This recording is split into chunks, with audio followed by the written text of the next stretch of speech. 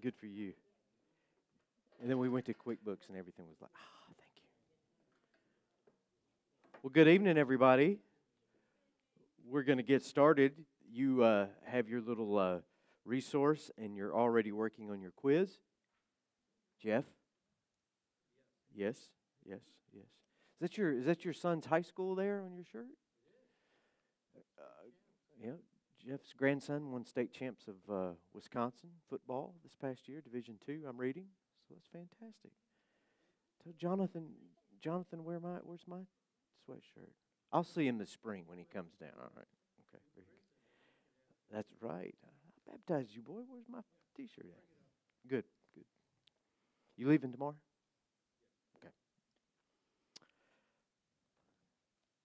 Give you just a few minutes to look at that, and then we will get started. We have some folks traveling tonight, some sickness. Please pray for the Balfours, Jane McCauley. They've all tested positive for COVID. Last year, after songwriters, we had a little uptick in COVID here, and I think we're having it again. So they're not feeling great at all. Of course, Doug thinks he's dying. I meant to relay that to y'all, so that would be right on par with Doug. He's a man. That's right. That's right.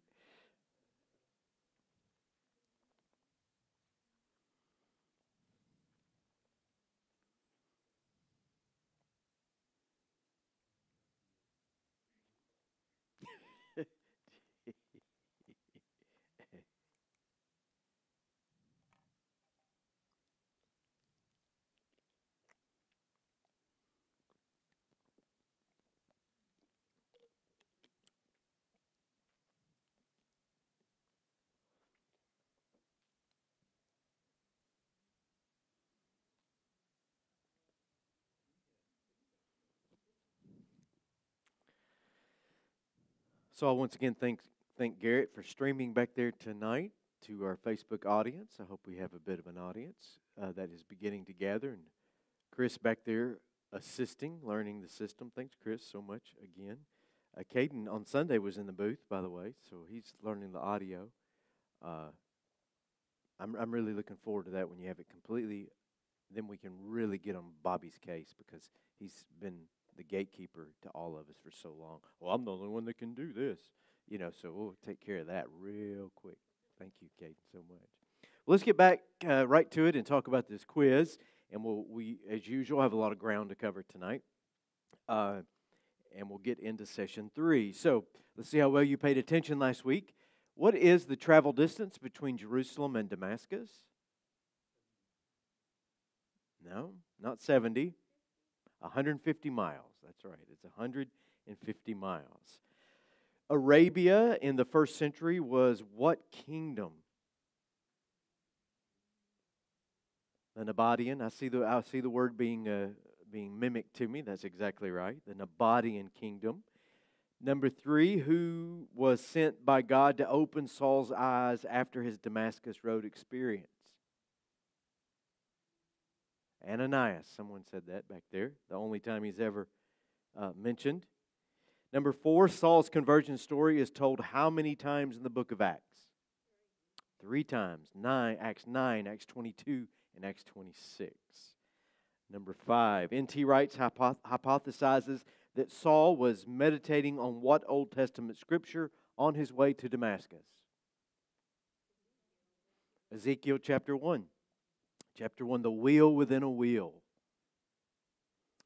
Acts 9:23, question 6, reads, After many days had gone by, there was a conspiracy among the Jews to kill Saul. How long did we figure were those many days? 3 years. That's exactly right. 3 years is the many days. Number 7, how did Saul escape the city of Damascus?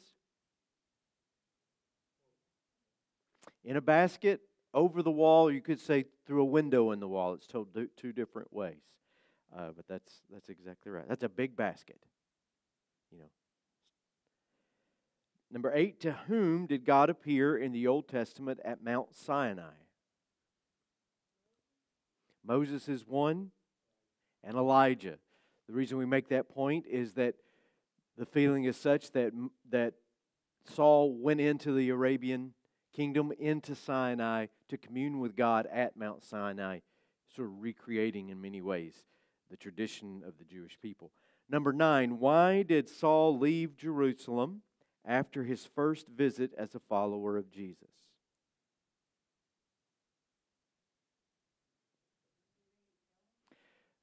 They were going to kill him. In fact, that's almost the answer anytime Paul left anywhere. They were going to kill him. But that's exactly right. And it says the disciples put him on a boat and sent him home. And then Paul's on account of it is that he had a vision in the temple that Jesus said, you better get out of here. So both of those would be consistent and true. And number 10, what was Paul doing, let's say this, Saul doing in Tarsus after departing Jerusalem, and how long was he back in his hometown? 10 years? Probably making tents, hanging out. 10 years. Roughly circa 36 to circa 46.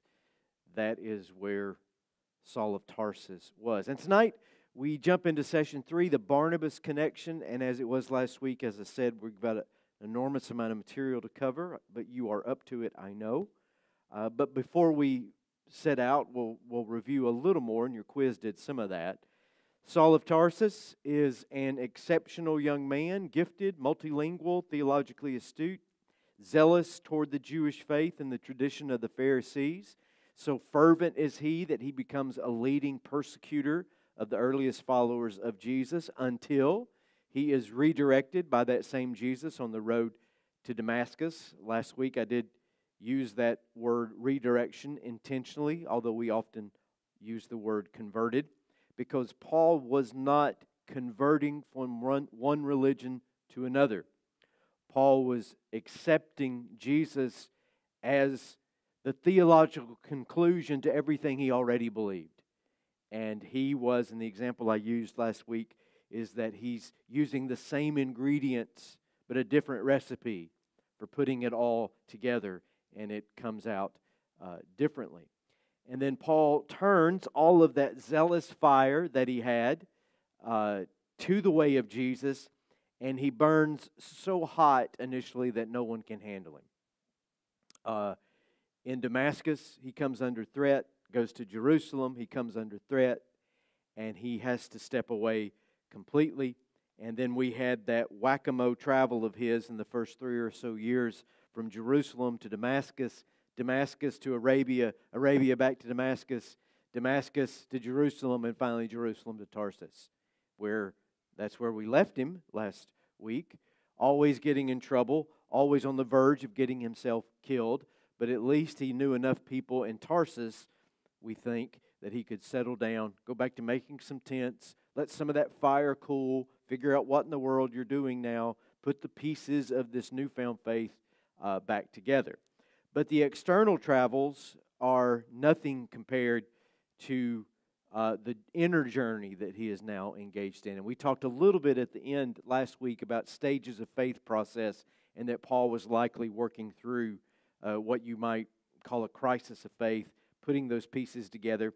And we find him in Tarsus as we begin tonight, no longer a fiery student, no longer a 25-year-old Pharisee, but now 42 years of age, now moving into midlife, and he has spent a decade sort of on ice.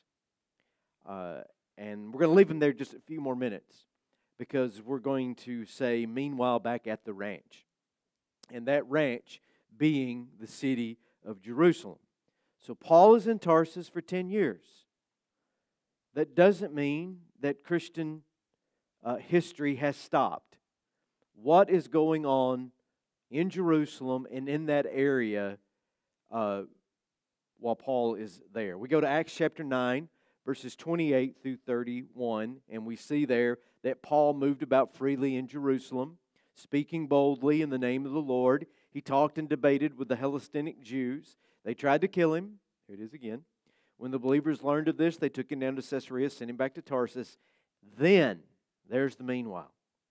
Then the church throughout Judea, Galilee, and Samaria enjoyed a time of peace, and was strengthened. Paul was such a magnet for trouble that by getting rid of him for a little while was the only way that the waters could settle.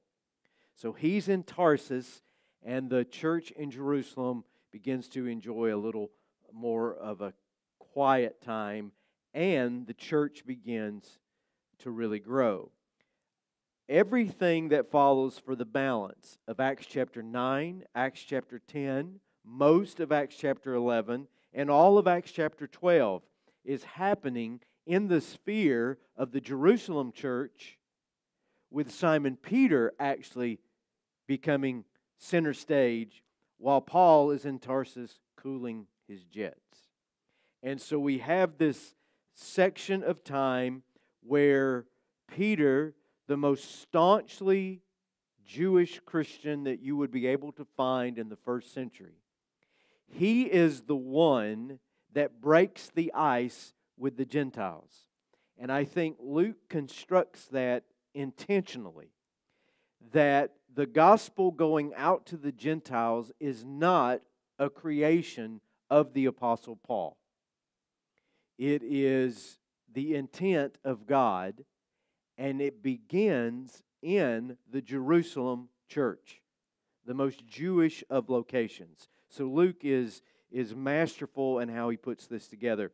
Again, in narrative form, this is from Acts chapter 9 through Acts chapter 12, events that are spanning 36 to 46 AD. What we find is that Simon Peter, as he takes center stage, begins preaching throughout what was then known as Roman Palestine, Judea, Samaria, into the Galilee, north of there. And he has tremendous power, healing the sick, and he even raises a woman from the dead named Tabitha in the city of Joppa. And he stayed at a place called Simon's house, Simon, who was a tanner of hides. Now, some of you have been to that very house with me on a trip to the Holy Land, where we went to the house of Simon the tanner, right around the corner from this place that is the traditional site of Simon Peter raising Tabitha from the dead. And it's impossible for me to say this is my favorite place in the Holy Land, but Joppa, or Jaffa, as it is called now, would come pretty close. That's where Dan Alvers and I were going to open a bar named Three Sheets in the Wind, because that's what Paul experiences there. 3 times the sheet comes down out of heaven, and it's a great idea. It's a great idea. You couldn't get anybody that's Orthodox in there, but, there's tourists. And so we were going to have an oyster bar there, unclean animals, So anyway, I digress. That needs to all be struck from the record. Dane, if you see this later, I apologize for outing you. You're in a new Baptist church right now, and that might get you in trouble, so I apologize. Anyway, it's in Joppa, just this beautiful seaside city, that Peter has a vision of this sheet coming down from heaven. And it is full of unclean animals, shellfish, pigs, snakes, everything that is restricted on the kosher diet. And God says to Simon Peter, wake up, kill it, and eat it. And Simon Peter says, not so, Lord, which is a great response. And here's where we really get in touch with this Judaism. I have never eaten anything unclean. Simon Peter had never had a BLT in his life. No pork, no shellfish, none of those restrictions. It's an object lesson for Simon Peter that the things and the vision, in the vision, God says, what I have declared clean is clean. And it's one of the more monumental texts in the book of Acts, because Simon Peter is being asked to reinterpret his entire lifetime of interpretation of how he understood the Scriptures, and to see it differently. That was a precursor to a Roman Italian commander sending people to find Simon Peter, who had had a vision himself over in Caesarea. I've been to that location with a few of you as well. He gets Simon Peter. Simon Peter comes to Caesarea. Simon Peter preaches the gospel to him. they received the Holy Spirit, and this is the first record that we have of Europeans being converted to Christ. Happens to be a Roman who would eventually take that back to Rome. And so after this happens, it causes more than a little bit of a disturbance in the Jerusalem church. Because at this stage, 99% of the converts are Jews. And they want to know what in the world Simon Peter was thinking to go into the house of a filthy Gentile and to share Jesus with them. Gentiles were considered still off limits at that point. So Simon Peter recounts his story. Well, this is what happened. And it is compelling, and the disciples say, okay, let's just let this, God's up to something, let's just let this be. Peter continues to be on the main stage. James, the brother of John, is martyred by Herod Agrippa, the first apostle to be killed for the faith. Stephen has already passed. Now the first of the 12 disciples is martyred. And when he's martyred, it makes Herod so popular with some of Christianity's enemies, I'll go ahead and arrest Peter too and kill him. So Peter is arrested, but he miraculously escapes from prison. And that gives greater credence to his power there. And then simultaneously, what is happening over in Antioch while this is going on in Jerusalem is that more and more Gentiles are being converted to the faith. So that's going on in Antioch. Jerusalem still deeply, deeply Jewish Christian. And things are starting to slip out of control with that and break the barriers that their faith had constructed for many, many years. James was simply one of the recognized church leaders. And we're not given a whole lot of information as to why. We'll come across another James in a minute. There are two Jameses in our story tonight. There are two Antiochs in our story tonight, but that's a good question. The first James, who is martyred, is James, the brother of John, one of the sons of Zebedee, one of the original followers of Jesus. All right, we'll move on. I love this slide. Garrett, if you would, Better Call Saul. Now, if you don't know what this is, Better Call Saul is an AMC series starring Bob Odenkirk, and it's a spinoff of Breaking Bad, the greatest television series to ever be produced in the history of the medium. Better Call Saul came out a few years ago as a spinoff of this. Bob Odenkirk is masterful. Now, his real name is Jimmy McGill, and a good Irishman. He becomes an attorney, and he's so slimy. He gets in a lot of trouble and gets disbarred, gets his license back, but he's now so slimy he changes his name to a different attorney, Saul Goodman, and he's on all these midnight infomercials saying, "You better call Saul." And I almost wanted to name this whole series that because it's such a good title. But that is exactly what Barnabas does. We better call Saul to sort some of this out. So Acts chapter 11, they send Barnabas from Jerusalem to Antioch. And basically they're saying, we're getting all these words that all these Gentiles are getting converted. And we got to sort this out. So Barnabas, you go, check it out, and come back and report to us and tell us what's going on. We pick it up in Acts 11, verse 22. When Barnabas arrived and saw what the grace of God had done, he was glad and encouraged them all to remain true to the Lord. He's in Antioch with all of their hearts. And then speaking of Barnabas, Barnabas was a good man, full of the Holy Spirit and faith, and a great number of people were brought to the Lord. Then Barnabas went to Tarsus to look for Saul, and when he found him, he brought him to Antioch. So for a whole year, Barnabas and Saul met with the church and taught great numbers of people. The disciples were called Christians first at Antioch. the slide with the map, if you would, sir. So, Jerusalem, way down south. Simon Peter has been up to Caesarea already and preached. Paul was at Damascus, now he's gone. And so you see how the whole Christian movement is moving north toward Asia Minor. And so Antioch is where that great theme of the Apostle Paul, the new humanity, is actually taking place.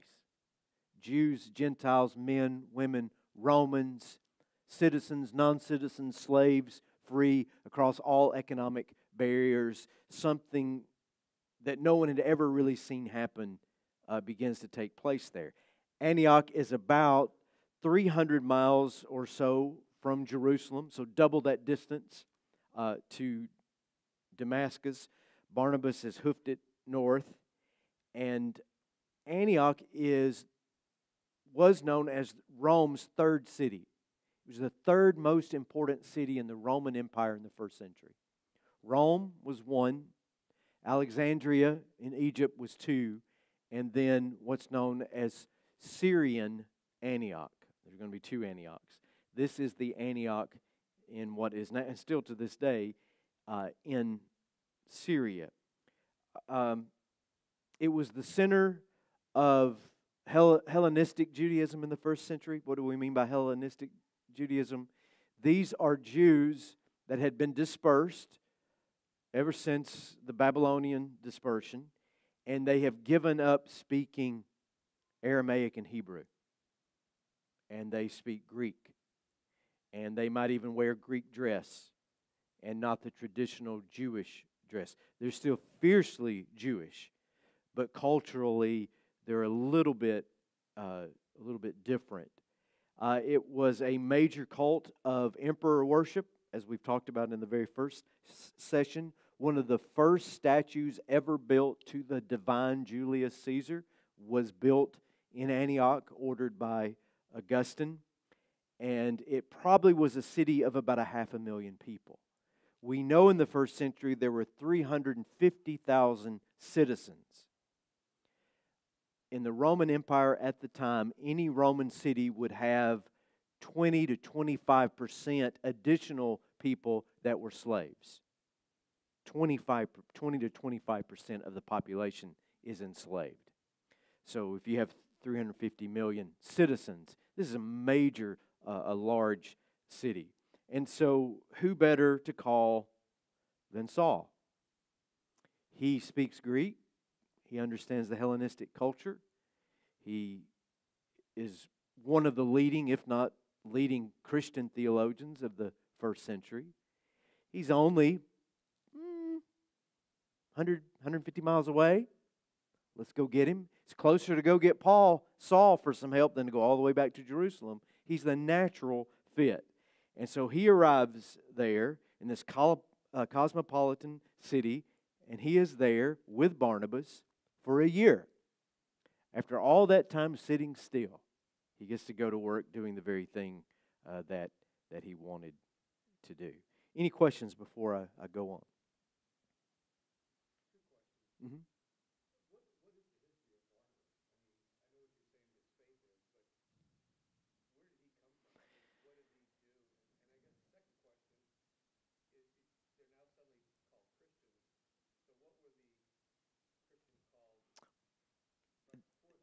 They were simply called followers of the way. That's the term used in the book of Acts. And so Christian does not enter the vernacular, 46, 47 AD. Barnabas is a Cypriot Jew. He's from Cyprus. It's mentioned and I'll get to that. How he made it to Jerusalem to be associated with the disciples and apostles is hard to say unless he was converted at Pentecost or at one of the festivals. Good question. And you can see Cyprus is just off the coast here. And as we'll see in a minute, when they launched their first missionary journey, the first place they go is Cyprus. Because Barnabas, that was home. And he would have known his way around. And probably they didn't want to go to Tarsus. Paul's sick of Tarsus. He'd been there for 10 years. So we'll go to Cyprus instead. Acts 11:28 and following, we'll put a little bit of the timeline together here. During this time, some prophets came down from Jerusalem to Antioch. This is in that year that Saul and Barnabas are teaching. One of them, named Agabus, stood up and through the Spirit predicted that a severe famine would spread over the entire Roman world. This happened during the reign of Claudius. And Claudius is the Roman emperor from 41 to 54 AD. So that fits our timeline. It's one of the important dates of our timeline. The disciples, as each one was able, decided to provide help for the brothers and sisters living in Judea. This they did, sending their gift to the elders by Barnabas and Saul. So 3 years in the desert, 10 years in Tarsus, a year in Antioch, and as Paul tells us in Galatians, after 14 years, there it is, I returned to Jerusalem. This is the return trip right here. Paul goes back for the first time, and he is carrying with him a financial gift to buy food for the Jerusalem church. There was not a single famine during Claudius' time as Roman emperor. There were several, and they were regional. Josephus, the Jewish historian, tells us that a severe famine racked Judea and Galilee in 45 through 47 AD. Again, it fits the timeline perfectly, and it's one of the dates from the Josephus records that we are able to more pinpoint this time that Paul has now arrived back on the scene. Can we go to the next slide, please? Oh, nope, you don't have this, so you may have it on your sheet there. So just to recount, 33 AD, you have Paul's conversion in Acts chapter 9. Do you have that on your page? Bullet points? Okay, good. 33 through 36, Paul is in Arabia and Damascus. We know about that from Galatians 1. In 36 is Paul's first post-Damascus road visit to Jerusalem. You can read about that in Galatians. 36 through 46, they send him back to Tarsus in Acts and Galatians. And then 46 through 47, Paul is in Antioch. He makes his second visit to Jerusalem, and we know for a fact in the historical record there's a great Judean famine at that time period. So Antioch seems to be outside where the famine was. And by the way, famines in ancient times are like famines today. There's not a shortage of food. There's a shortage of distribution and greedy controllers of the food who won't allow the food to pass through. So that's why these famines moved around. And so it's a distribution issue into the Judean area. And so Antioch is not affected by it. And plus, Antioch is a larger city than Jerusalem, a more cosmopolitan city, and the church is a more wealthy city.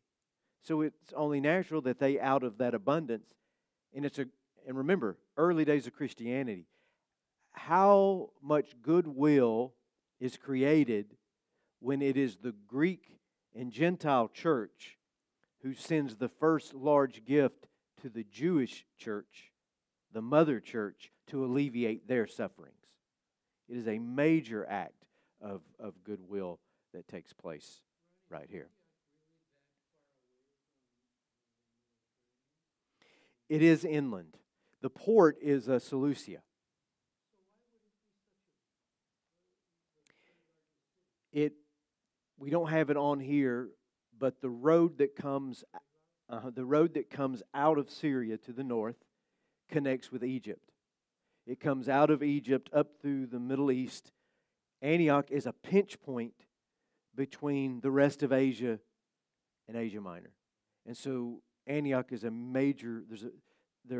Is a major fortress there, and there is Roman legions were stationed there that could launch in any direction as a fast reactive force.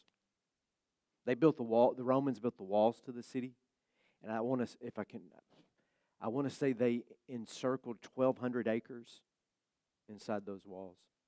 So it's very, very large. Good question. Other questions? Yes. Yes, there are two, and you're going to see the second one here in just a minute. We're talking about, have you got your pointer, Garrett? You could do this for me, much easier. The Antioch in the south, home to Saul and Barnabas for a year. The Antioch in the north, Pisidian Antioch, Paul will visit shortly in his first missionary journey. Both of these cities are named after Antiochus Epiphanes, the Syrian ruler who desecrated the Jewish temple and set off the Maccabean War. And they're all named after him. He was a pretty bad guy and pretty egotistical. But that's anywhere you see Antioch in the ancient world, it's named after Antiochus Epiphanes. So Paul takes a trip, and here we look at the map. And let me give you, I'll read to you, we'll stay on that map if we don't have the slide. But Acts 12 and 25, and then following 2 full chapters, Acts 13 and Acts 14 are Paul's first missionary journey. When Barnabas and Saul had finished their mission, now that's the mission of taking that collection down to Jerusalem. They come back. They returned from Jerusalem, taking with them John, also called Mark. So here, John Mark joins Paul, Saul, and Barnabas in this trio of workers. Paul had kept a very low profile, apparently, when he was in Jerusalem. We know from Galatians that he met with James, Simon Peter, and some of the apostles in secret. This tells you right here that Paul's a different man than when they first sent him back to Tarsus. Because when he was in Jerusalem last time, remember the text, he preached boldly and was debating the Hellenistic Jews. He slides in, talks to a couple people privately, and out the door he goes. He is not there to create a problem. They get back to Antioch, and do we have the text now in the church at Antioch there were prophets? Do we? Okay. So I'll just read that. Now in the church at Antioch there were prophets and teachers, and while they were worshiping the Lord and fasting, the Holy Spirit said, "Set apart for me Barnabas and Saul for the work to which I have called them." So after they had fasted and prayed to make sure they heard properly, they placed their hands on them, this universal symbol of we endorse you, and sent them off. And the two of them, sent on their way by the Holy Spirit, went down to Seleucia and sailed from there to Cyprus. When they arrived at Salamis, they proclaimed the word of the Lord in the Jewish synagogues. John was with them as their helper. Looking at the map here, what we've just read. Leave Antioch. The church sends them out. They go down to the port city, Seleucia. They get a boat. They go to Barnabas' home island, not a giant island. They just make one big swath through the middle of it as they go. Then when they reach the end of that island, they start making their way north into Asia Minor. So if you look at this map, they would have covered about 1,500 miles in 18 or so months, on foot and by boat. So we know they're back in Jerusalem by mid-48, 49, 50, because there's a big council meeting that takes place in Jerusalem. So that sort of tightens up our timeline right there. And so they leave Cyprus, and then a few highlights for you here. In Cyprus, first of all, listen to this, where Paul confronts a sorcerer. It's a key text, and you may have asked, Saul, Paul, what should we call him? Then Saul, who was also called Paul. There it is, finally. And for the rest of the New Testament, he's called Paul. Saul is his Jewish enunciation of his name. Paul is the Greek Gentile pronunciation of his name. That is all that is. And Paul apparently, rather than God changing his name, God does that from time to time, particularly in the Old Testament, and Jesus did it with Simon Peter. Paul, once he makes this transition where he feels like I'm going to be working in the Gentile church, uses his Gentile name. And then he exercises his power with this sorcerer and knocks him blind. It's a bit of a reverse conversion like Paul had in some ways. And the other thing to note is that in the text thus far, it has always been Barnabas and Saul. And from this point forward, it becomes Paul and Barnabas. That's the transition that takes place at Cyprus going forward. Yes, ma'am. John Mark is with them at this point. Mm-hmm. They are. They encounter this sorcerer on the island of Cyprus, and the proconsul there, which is like one of the Roman lower governors, officials, is really interested in what Paul has to preach and invites him to preach, and he believes. And there's this sorcerer there who is meddling in the business and trying to interfere, and Saul, at the time, called Paul, turns around and strikes him blind. And it's another great literary device that Luke is using because he has the exact experience that Saul had on the Damascus. He's struck blind for 3 days, and they have to lead him around by hand. So Luke is doing something pretty extraordinary with that the power, that the converting power of Saul is now within him. It's a Cyprus is just a little short account of what happens on Cyprus, but a lot goes on there. The name change and the name order changes, and now Paul is really the leader. Remember that there is going to be that little name change. Paul and Barnabas is going to switch back in a minute, and it's really, you can read between the lines as to why it does that. But now Paul is on center stage. They cross the Mediterranean and land at Perga. At Perga, John Mark returns to Jerusalem. We're not told why. Maybe he's homesick. Maybe he has gotten in over his head. Maybe he knows if we keep going north, we're going to get the crap beat out of us. And they do. But for whatever reason, I'm out. And he goes back to Jerusalem. It's unsettling for the trio. There's no preaching at this point done in Perga. They usually arrive and preach, but they're a bit off their game as they arrive on the mainland. So they travel north up to Pisidian Antioch, the second Antioch Trinity. Here's that second Antioch. When they get there, there's an extensive sermon of Paul. It takes up most of Acts 13. And you may say, well, we're just moving through this history so quick and so good, and suddenly, like all, buzz killers, you have this long sermon. Why? Luke includes this long sermon of Paul's for the first time as his prototypical sermon. What was Paul preaching when he would go into a town? Go to Acts 13, look at that, that's his message. And what he would do when he would go into a town, he would address the Jews and the God-fearers, those who were monotheistic, that were not into all the periphery of gods that the Greeks and the Romans had. He would recount the theological history of the Jewish people, and then he would say Jesus is the fulfillment of this history. That's his sermon. Every time, almost every time you go anywhere, in Athens and some other places where he debates, it's a little bit different. But when he goes into a synagogue, that's the sermon that he preaches. He had one sermon. I've jokingly said I only have 3. Garrett says he only has 2. Paul had one. One. This is it upon which everything is built.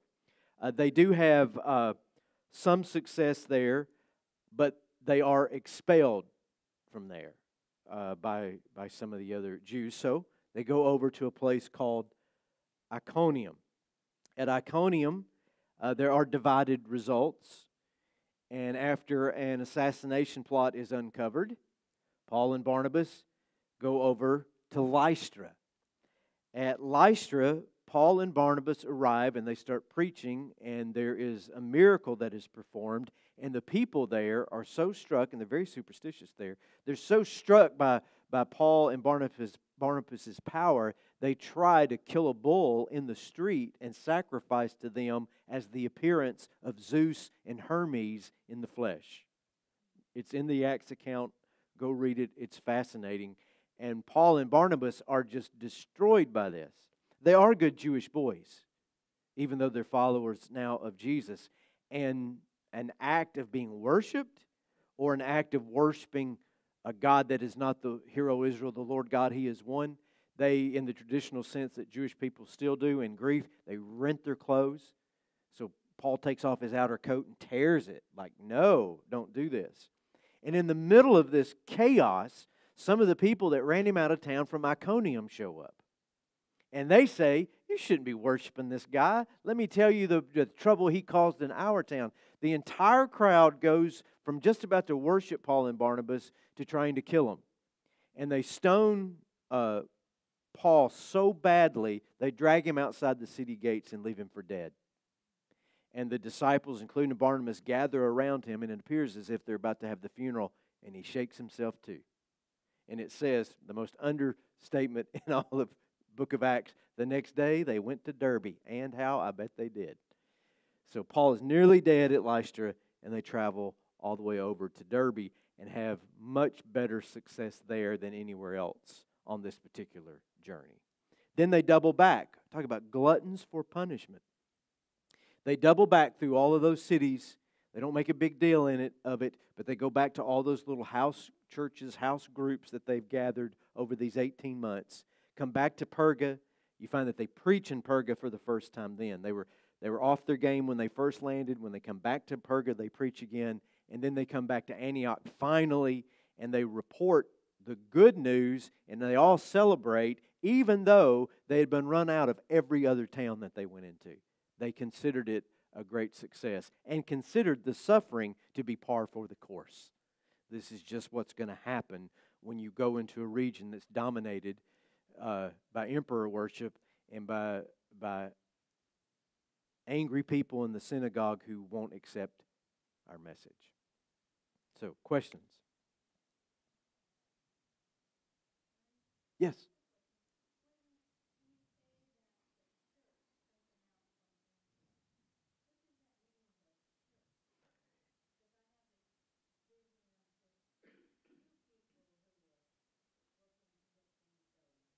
It's probably a group, it could be a group of 100 people by this point, or maybe even a couple hundred people. They're not meeting in a building like this. They would meet house to house. They might, when they have a large gathering, meet outside. It's much more,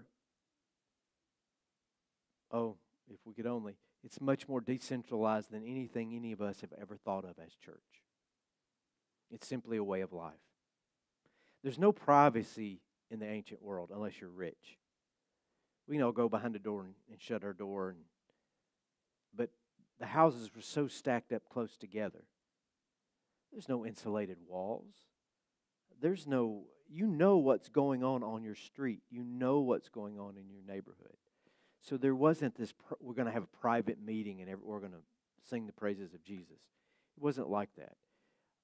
But you recognize Christians that had given their incense to the emperor and had turned to this new community. They were mingling with people that were not their kind, because what was growing out of the church was multicultural, multi-language in these cosmopolitan cities. So it's hard to say exactly what it looked like. It probably looked a whole lot like what the church might look like in China today. There are a few official churches that the government sanctions, but far and away the majority of Chinese Christians meet what we would call underground, house to house. Good question. Very good. Other questions? Yes.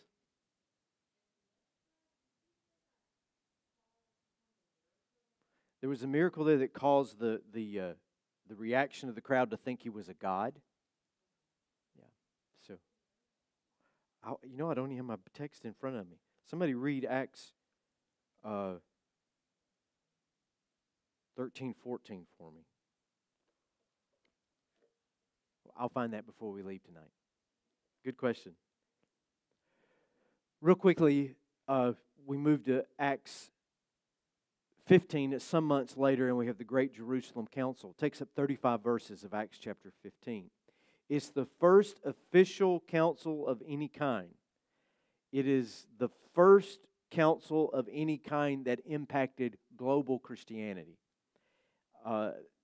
It sets the pattern for there were 7 great ecumenical councils that, regardless if you're Orthodox or Catholic, Latin Rite, Vatican II, Protestant, the first great 7 councils convened in Europe and Asia in the first 5 centuries of the church are considered orthodox by almost all Christians in the world to this day. The first one was in Nicaea in 325. In Nicaea in 325, it was convened by Constantine. And coming from my sectarian Anabaptist ways, 325 in Nicaea is the first move toward institutionalized Christianity and fusion with the state. This council was not called by the church, it was called by the Roman emperor. And you could say that Christendom began and organic Christianity ended at 325. The Nicene Creed came out of that. If you're Catholic or Orthodox, it's sort of the update to the Apostles' Creed, a little more extensive. And then all these others that met were all called by emperors to either address heresy, to condemn someone that was not towing the proper line, to settle political disputes, and usually to talk about what the nature of Christ, the theological piece, was they were almost always trying to clarify the nature of Christ, being both God and human. And it took hundreds and hundreds of years for the church to wrestle through these things.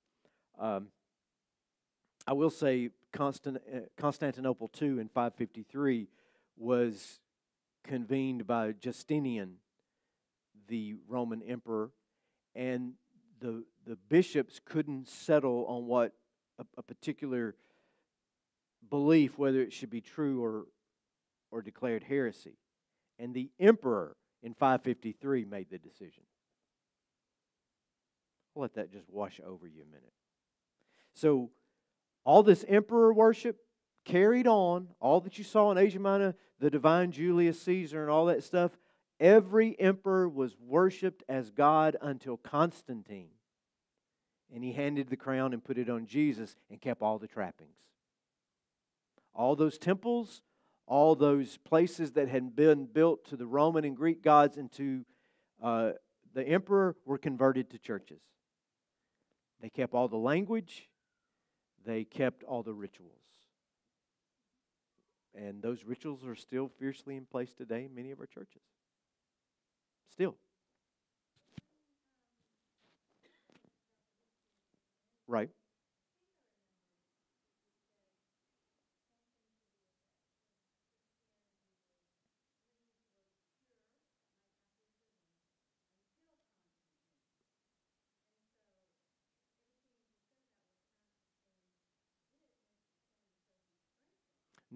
No, he used Christianity as a binding force for his empire. He was in the midst of a civil war with 2 other rivals. And he is the one who said, well, I saw an image of Christ that said, conquer in this name. And he was the first to paint that cross on the shields and to march out under the sign of the cross, invoking Jesus in an act of violence against his enemies. The Battle of the Moravian Bridge, so 318 3:19. And it takes him 5 years to call the council and to consolidate his power using the church. Which happens.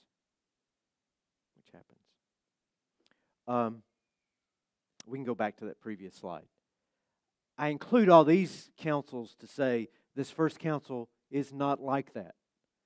This first council is not associated with state power in any way, shape, or form. They are trying to address they have a growth problem, and it is a theological problem that they're trying to figure out.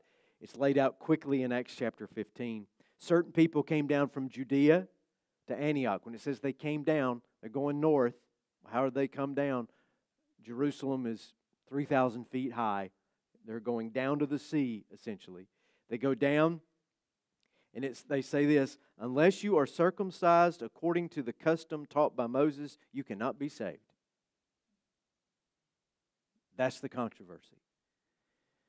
Some Jewish Christians, they are Jewish Christians. They are followers of Jesus, but their understanding is such is you don't get Jesus without everything else that came before. And these Gentiles have got to do it the way we have been taught. And this brought Paul and Barnabas into sharp dispute and debate with them. So Paul and Barnabas were appointed along with some other believers to go up to Jerusalem to see the apostles and elders about this question. That is why this council is called. Can someone convert and follow Jesus without adopting and adapting to the Mosaic law? That is the first question.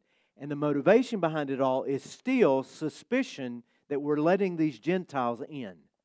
And they've been pagans, and they don't know anything about the law of Moses. Some of them used to worship the emperor, and some of them worship Zeus, and they're filthy, and they eat strange things, and they don't keep kosher, and they don't keep a Sabbath, and we're just going to let them come in here and be our equals? You can feel that, right? You can feel that. And our churches today have split over lesser things. I mean, there are 4,500 denominations in this country.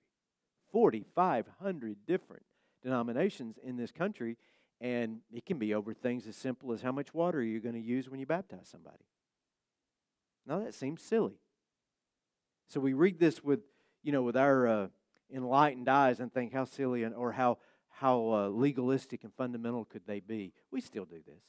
Or what about this table right here?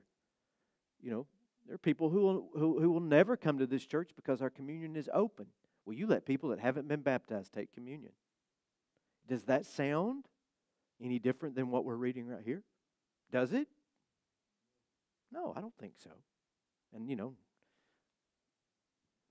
I haven't picked up a flint knife and said, all right, let's check our circumcisions here. Woo! It reminds me of a really bad joke. So there was a Catholic priest and a Baptist pastor and a rabbi. And they were together, and someone said to them, y'all preach to people all the time. You should have a real challenge. You should try to convert something or somebody else. And so it was decided, they lived in the great North Woods, that they would all try to convert a bear to their faith. So this is a good one. So the priest goes out first. He comes back a couple days later, and his face is just all nearly clawed off. And they said, well, what happened? He said, well, he really didn't take too kindly to the catechism. And I beat him back with some holy water, and here I am. So it was the Baptist turn. He goes out. He comes back next few days after preaching to the bear. He's all cut up, and his arms are broken. And they said, what happened? He said, well, I preached the good word to him and tried to get him in the creek and baptize him, get him all the way under, and here I am. Well, of course, the rabbi goes out. He comes back. They have to visit him at the emergency room. He's in a full body cast. He can barely speak. And he says, maybe I should not have begun with circumcision with the bear. You say, well, what's the big deal with circumcision in the Jewish faith? Circumcision in the Jewish faith is as important as baptizing a baby is to a cradle Catholic. It's that important. On the 8th day, if it's a boy, that boy has to be circumcised. Circumcisions took place all the time during the Holocaust and even at Auschwitz. When babies were born, and some were, they would find a priest to circumcise that child on the 8th day.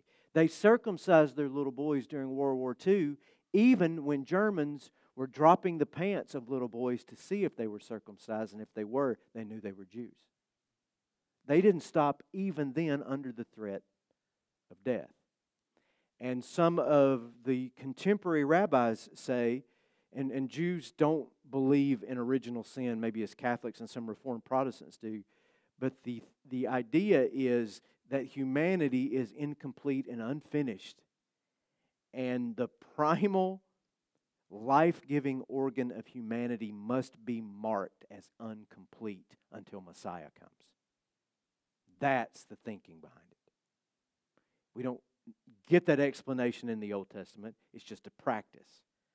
But that's really the thinking behind it. So for these Greeks and Gentiles to be uncircumcised, and in fact, it's one of the great put-downs in the Old Testament.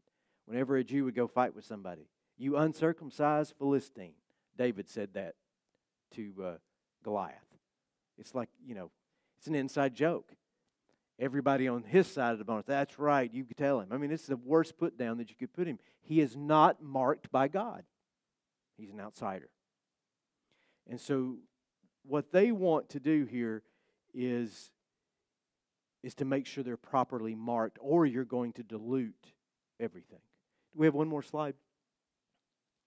So this is what happens at the council. And again, note Luke's great skill. The first person to speak is not Paul or Barnabas, it's Simon Peter. He is the first one. He is the most Jewish Christian that you can even think of. And he is the one who first preached the gospel to Gentiles. So what does he do? He gives his testimony, reminds them all of what had happened in Caesarea, and then he says, "Why do you try to test God by putting on the necks of Gentiles a yoke that neither we nor our ancestors have been able to bear?" Wow. So he casts his vote, we might say, to cut the Gentiles some slack. Let's meet them where they are. Then Barnabas and Paul speak. Note the order. Twice in Acts 15, Luke reverses the order again. In other words, Barnabas is doing the talking. Paul, you shut up and sit in the corner. Because Paul is fiery. And they know if Paul gets started, we might lose the case here in the courtroom. So Paul is quiet. Barnabas speaks. And then finally, James, and this is the brother of Jesus, and the de facto leader of the Jerusalem church. Jesus' brother came to Christ after the resurrection and becomes the leader of the Jerusalem church. I love his words. "It is my judgment, therefore, that we should not make it difficult for the Gentiles who are turning to God." And so they send out a letter with one small caveat. You are to abstain from food sacrificed to idols. Don't be going down to the emperor worship meat markets and buy the meat that has been offered up to Caesar. That's sacrilege. So don't do that. From blood, that's a major restriction in the kosher diet, and the meat of strangled animals, and from sexual immorality. So they want to add a little bit of the kosher diet in there. And one is anti-imperialism and sexual immorality. You're going to have to make some changes in your lifestyles, but you're not going to have to come in under the umbrella of the Mosaic Law. And this letter goes out, and these are the circumstances, and I'm not going to have time tonight. We'll pick it up later in the study. These are the circumstances that produce the book of Galatians. Paul's first book. He tells his own story. He writes this book. Can we go back to the map, please? He writes the book of Galatians back to the churches at Perga, Antioch, Iconium, Lystra, Derbe. See, that's all the Galatia area of Asia Minor. He writes that book back to those churches that he and Barnabas had just established in light of this controversy of these Jewish Christians who may be going around and confusing and troubling the waters. So when we get to it later in the study and you get to the book of Galatians and Paul says, I am amazed that you have turned so quickly from the faith that was delivered to you. This Acts 15 counsel is what is looming large over these events. And when you put that book in its historical context, it becomes even more powerful. Paul wasn't just writing a book because, like, I've had some things on my chest. I think I need to get them. No, it's not like that. He is writing directly back to the people that he had spent 18 months with, traveling and establishing the church with. Questions?